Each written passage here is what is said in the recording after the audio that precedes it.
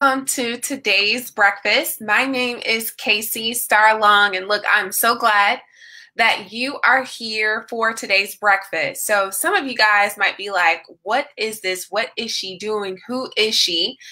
So I want to introduce myself to you. My name is Kacie Starlong. My husband and I, we are pastors in St. Louis, Missouri. And about a year ago, I just heard from the Lord about really praying to God and just releasing his word through social media. And I call it today's breakfast because breakfast is supposed to be the most important meal of the day. If you are watching this broadcast live, you can obviously tell that it is not breakfast time. It's actually late in the evening on a Sunday, but I'm still calling this today's breakfast. This is what God's called me to do. And really for the month of September, the Lord has put on my heart to do a challenge. And we're calling this the Proverbs Challenge, where throughout the month of September, we're going to eat a proverb each day. So God is giving me a word each day through the book of Proverbs just to speak and release to his people. So I'm so grateful that you are joining me for today's segment of today's breakfast here at night. For those of you that normally watch my videos, you can see I'm in my office. But let me give you a secret about my office. In my house, we have no ceiling lights. So all of our lights, well, we have one ceiling light in our kitchen, but all of our lights come from lamps and natural light. So that's why it's kind of dim here. But hopefully you can see me okay. So even though I'm on tonight, this Sunday night at 8 o'clock, I will be back during the week at my regularly scheduled time at 10 o'clock a.m. So you guys, we're going to go ahead and just hop right on in with the Proverbs Challenge. Again, we're eating a Proverbs each day. That's going to be our word. That's going to be our meal. That's going to be our nutrition. We know that the book of Proverbs, we talked about in day one yesterday, that the book of Proverbs was written by Solomon, one of the wisest rulers amongst all of the earth. God gave him just the gift of knowledge. And so his book of Proverbs is to give instruction. And yesterday we went through Proverbs chapter 1, where it told us that Proverbs is for the simple and it is also for the season. So regardless of how long you've been in church, if you've been in church for 50 years, God bless you. If maybe you're just kind of walking new into a relationship with Christ, and I believe the book of Proverbs has some wisdom. It has wisdom for everyone. So today we're going to be talking about the benefits of wisdom. And so we're getting our direction today from Proverbs chapter 2. And one of the things I really like about Proverbs chapter 2, right off the bat, between verses 3 through 5, it lets us know the benefits of wisdom. That a lot of times we hear people say, okay, well, you need to get wisdom, you need to be wise, you need to get this. And so Proverbs chapter 2, it's letting us know what we gain by getting wisdom. What does it really mean to get wisdom? And I really believe that in this season of your life, there's some instruction that God wants to give you. There's a path, there's a strategy that he wants to lay out before you that's going to make things easier, that's going to allow you to advance, it's going to allow you to receive promotion. But here's the thing about wisdom that's outlined in chapter 2. It requires you to be intentional about seeking it. That I believe that there are some secrets, there are some strategies that God reveals to his people, to those of us that are willing to sit before God and to ask him for the counsel, to ask him for the wisdom. So we can look at verse 3. We're in chapter 2. One of the things it says is to cry out for wisdom. To cry out for wisdom. It says, cry out for insight. Ask for understanding. Search for them as you would for silver. Seek them like hidden treasure. Okay, so this is Solomon. He's telling us, he's like, you know what? There's nothing wrong with asking for wisdom. There's nothing wrong with asking God for insight, asking God for revelation. So maybe you find yourself at a crossroads, or maybe you find yourself at a point in life where you're like, I'm not really sure which way to go. There's nothing wrong with stopping and just saying, you know what, God, I need some insight. I need some strategy. Verse 3 in chapter 2 of Proverbs is saying, look, cry out for wisdom, cry out for insight. And when you think about crying out, that means like, look, you're stopping and you're saying, hey, God, I need help. And you know what? Sometimes waving that white flag of surrender, saying, God, I need help, that requires humility. That requires us being honest with God, to saying, you know what, God, I just don't know what to do. I remember when I got married to Pastor Al over 3 years ago. I remember talking to my spiritual mother, and, I was excited about marrying Pastor Al. I knew that he was the man of God that God had called for me. I knew that God had called us to be together. But there was a part of me that was afraid. There was a part of me that was fearful because I had never been a wife before. And marrying, Pastor Al, who had 3 adult children, he had 2 grandchildren. I'm like, I don't know how to do this. God, I've been praying to be married, but I really don't know how to be a wife. And I remember my spiritual mother, just giving me some wisdom. And I remember being on a prayer line, and one of the prayer ladies, she just prayed over me about having the anointing of a wife. And, to be a wife, to be a husband, to be a mother, to be a father, there's an anointing that comes with that. And inside of that anointing, there's wisdom. That some things God is just giving me the knowledge as a wife to take care of my husband, that there are just some things that naturally I just did not know, but spending time in the presence of the Lord, asking him for wisdom. God, give me wisdom, give me understanding so I can know the heart of my husband. Father, help me to just be able to discern his likes, his dislikes, Father. Lord, give me a heart for my husband. Give me wisdom, give me knowledge so I can serve him. So I can serve him. We know as wives, our call is to be a helpmeet. But we need wisdom in that role.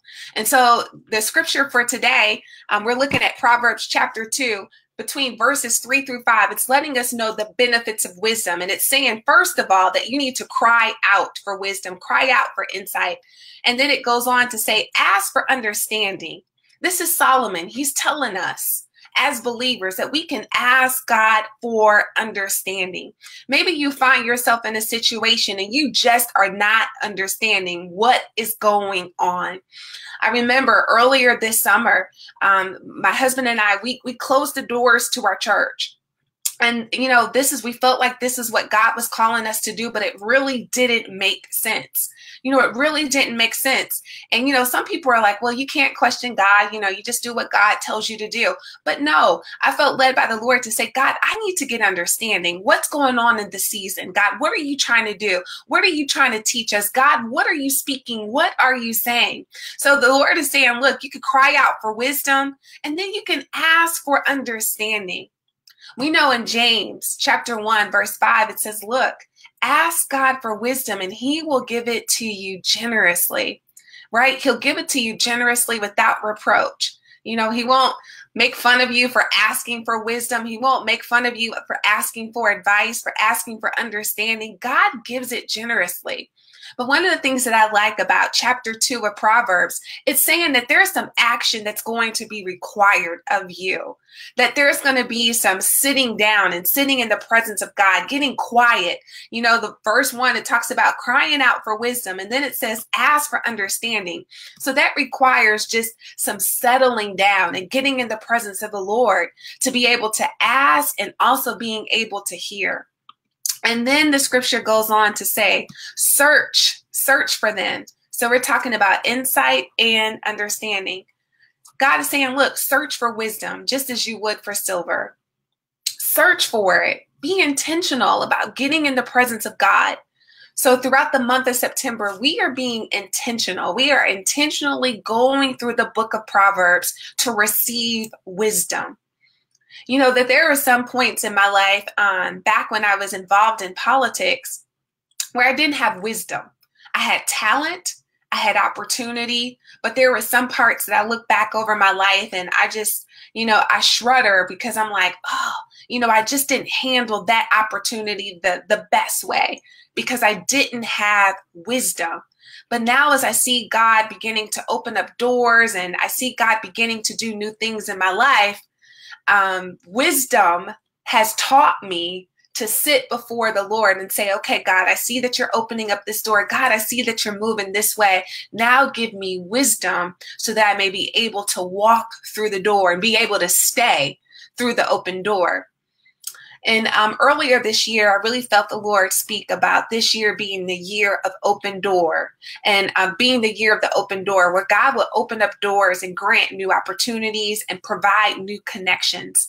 I also, when I released the word of the Lord at our prayer breakfast earlier this year, I said that God is going to give you wisdom and instruction for the open door, because God doesn't want you to just go through the door and not be able to be sustained in that new opportunity. So God isn't promoting you and then you don't have the wisdom to be able to stay in that place, but God is opening up doors, and he's also giving you wisdom so that you can walk through those doors. But look, just like the scripture is saying, you need to cry out for wisdom.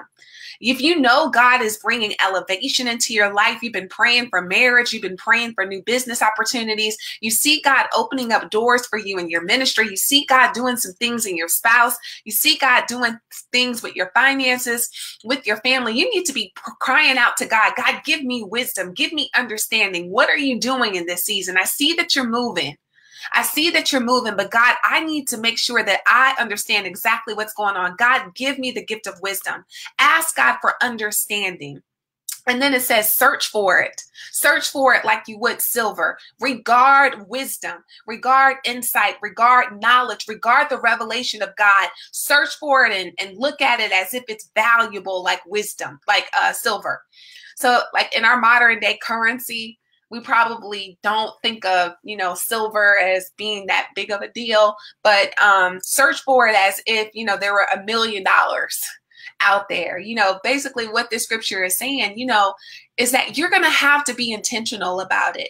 You're going to have to take the time to get in the presence of God, to hear his voice, to ask him, and then be able to hear what God is saying.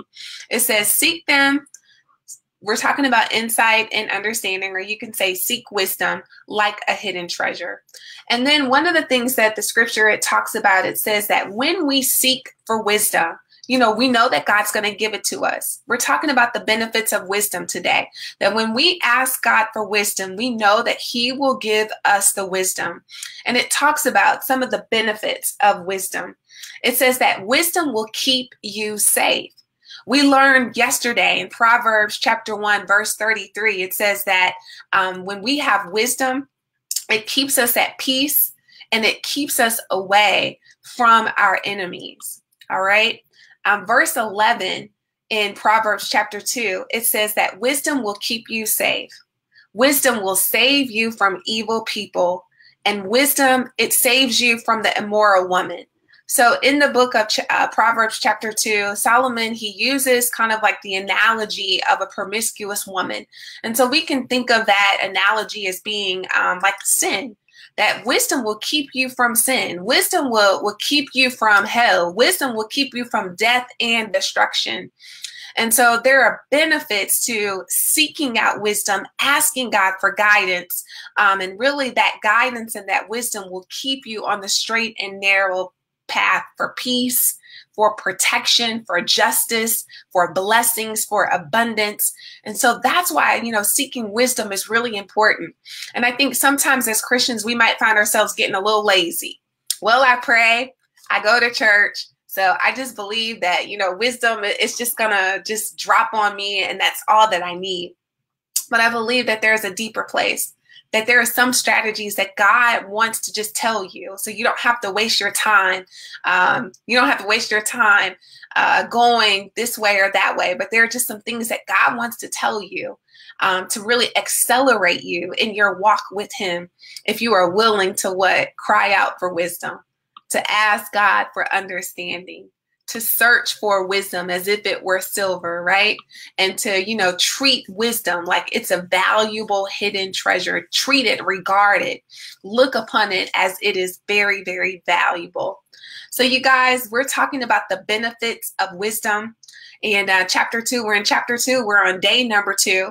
And this basically is telling us that, look, when we have wisdom, It protects us. It keeps us safe. It keeps us from harm and danger. It keeps us free from sin. And so what I really believe that God is saying, you know what, if you need wisdom, cry out for it. If you need wisdom, search for it. Seek God for it. You know, that there are some things that God wants to tell you. There's some things that he wants to put on your heart, but don't be lazy. Don't be lazy. Don't be lazy. Ask God for it. Well, you guys, I'm going to go ahead and close out for tonight, but I am going to be back tomorrow for tomorrow's breakfast. We'll be here at 10 o'clock. So I'll be here at 10 o'clock every day during the week. And on weekends, I am going to do the breakfasts, but the times might be a little bit kind of crazy. But Monday through Friday, I definitely will be here at 10 o'clock in the morning.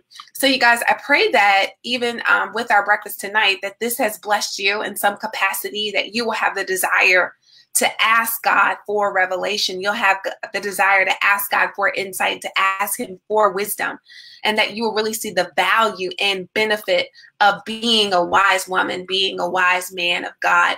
I want to remind you that later this month, on September the 27th, we are going to be kicking off our first online Bible study. So every month, the last Thursday of the month, we'll have an online Bible study. And this month, our topic is going to be called Why Her? And we're going to be digging up the roots of jealousy, comparison, and competition. So this online Bible study, it's free. It's open to everyone.